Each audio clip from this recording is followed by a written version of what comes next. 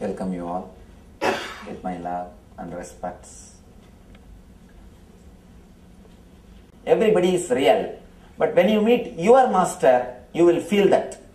When you meet with whom you are going to grow, with whom you will grow, naturally something will happen inside your being. Then you can start following that system or that technique or that person. Till then, continue to search, continue to seek. That's what in Bhagavad Gita, the first chapter is Arjuna Vishada Yoga. Vishada means depression. Depression of success. As you said, only when people are not around us, we start searching. What for? We are here.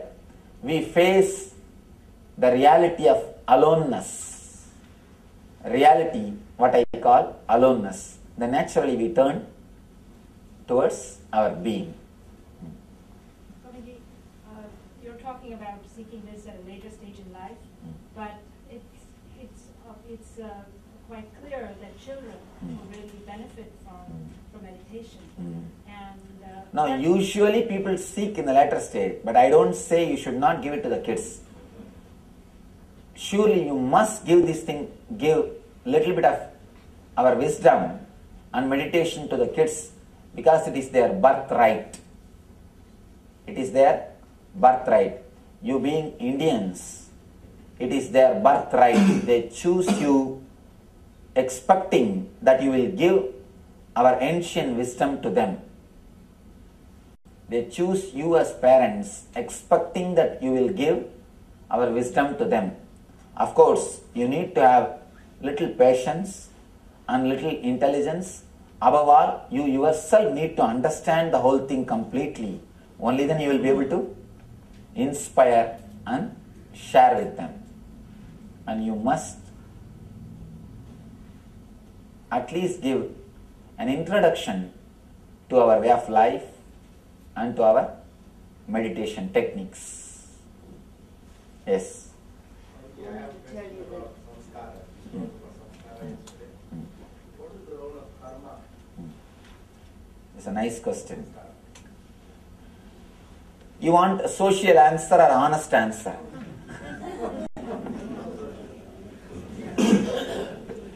To tell you honestly, I read enough of books on this karma theory.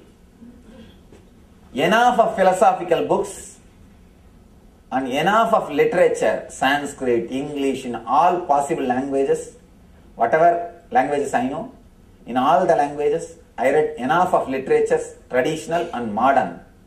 It's nothing to do with our life. It is just your faith on it creates all trouble. I have meditated enough, I have read enough, and from my own experience, I worked with millions of people. I've seen at least 1 million people face to face through my meditation programs, mass meditation camps, through my various other programs. I tell you from my experience, the idea about karma is nothing but your faith on it. All negativity has got only one power over you, your faith on it, that's all.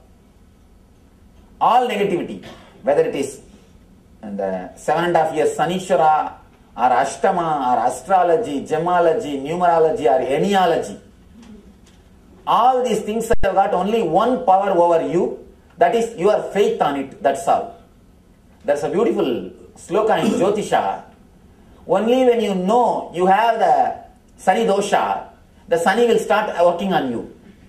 There's a sloka.